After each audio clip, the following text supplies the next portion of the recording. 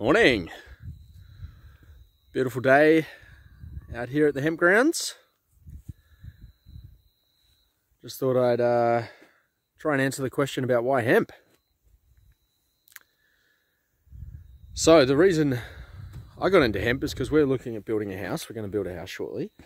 And upon researching that, we found this product called Hempcrete.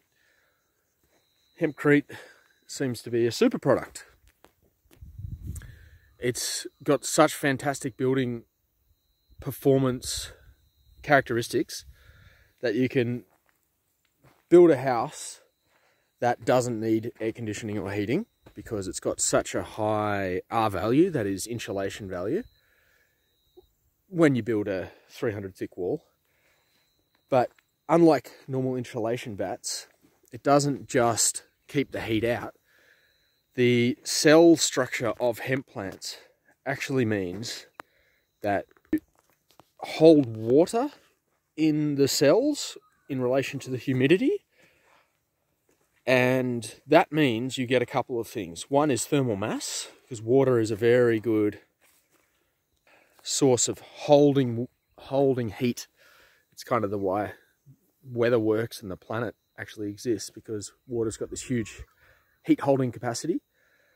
And then so that keeps the temperature inside each room very stable, because you know, if you say have a 35-degree day outside, you've got the insulation factor of keeping the heat out, but then you've got the water in the cells of the hemp keeping the temperature from the night before, so the cooler overnight temperature, keeping that temperature stable inside the house. So inside the house, it just stays an average of the day and night temperature over the long term. So it could be 45 degrees outside, but it's 25 degrees inside without aircon. And that's been the case, and it's examples of that in lots of hemp houses that are built. So Hempcrete is great as a thermal building product. So for the environment, that's awesome, because people are going to use a lot less electricity, not using aircon and heating and whatever. But also, it is such a massive carbon sink because it's a plant. Plants use sunlight and water and carbon dioxide to make oxygen and plant matter, that is carbohydrates. Sometimes it's edible. So they just are absorbing carbon dioxide to build themselves, to build the structure of the plants. So if you've got a hempcrete wall, it's absolutely chock-a-block full of carbon dioxide effectively. And if your house sits there for a long time, that carbon dioxide is stored for a long time.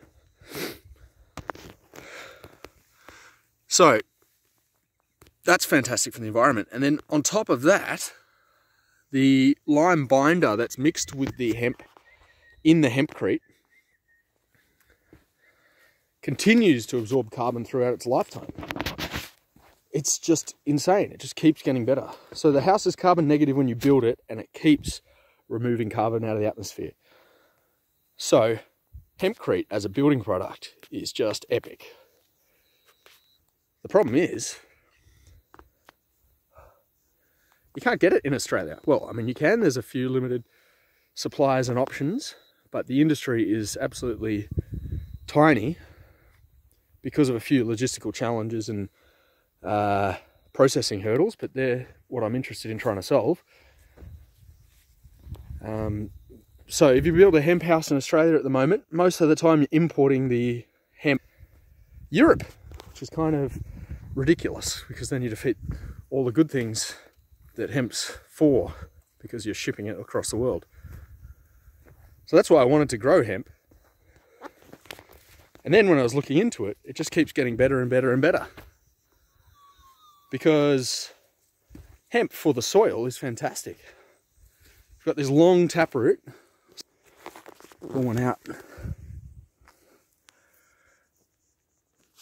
Maybe we wouldn't call that long at this point, but the taproot has these advantages where it can it buries down into the soil to get deeper water, but it opens it up like drill bits.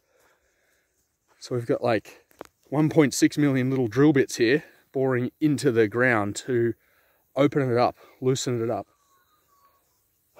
So you're getting deep nutrients up from the deeper layers in the soil, because all the nutrients are there, they're just deep, and that's why the trees grow, because they got long, deep roots.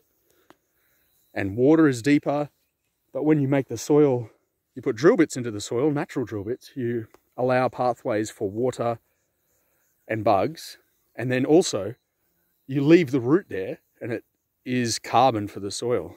And carbon in the soil is basically the best determinant of, best single unit metric of soil health. But it's carbon, right? So that's carbon into the soil. That's more CO2 out of the air. Soil carbon has all of these awesome benefits as well, including flood prevention and drought tolerance. And that's a whole nother discussion, but hemp does that as well. And then, so you get the building product out of the hemp, but you also have hundreds of other products. So I'm trying to see if we can harvest both the seed and the hempcrete material, the hurd, the woody inside. And then we still have the bark to use for fiber or paper or whatever we want to. So the opportunities are just endless. It's only been legal to grow it in New South Wales since 2007 for the hempcrete and the fiber. And then in 2017, it's become legal to harvest it for the seeds as well, which is another important part of the crop for producing a profit off it, which is important for farmers, obviously. So I'm going to try and figure out if we can do that, harvest the seed and the fiber. It means inventing some gadgets. So anybody knows any good gadget inventors, please let me know. So yeah, that's kind of why hemp. That's 7 minutes. There you go. And there's still more to it. But it's pretty exciting because our plants are just ripping along. I don't know if you can see that. So yeah, keep supporting if you can.